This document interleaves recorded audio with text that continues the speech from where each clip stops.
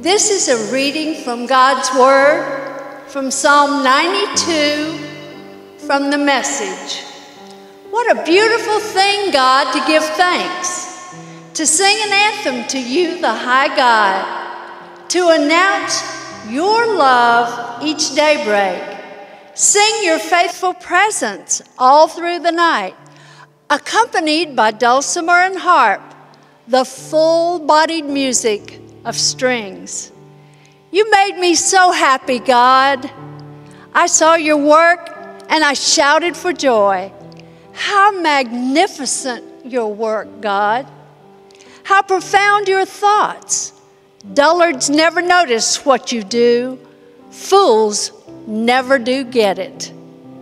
When the wicked popped up like weeds and all the evil men and women took over, you mowed them down. Finished them off once and for all. You, God, are high and eternal. Look at your enemies, God.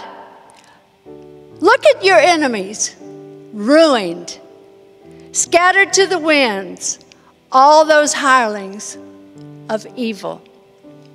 But you've made me strong as a charging bison. You've honored me with a festive parade. The sight of my critics going down is still fresh, the rout of my malicious detractors. My ears are filled with the sounds of promise.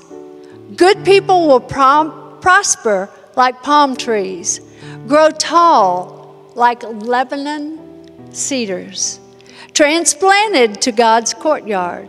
They'll grow tall in the presence of God, lithe and green, virile still in old age.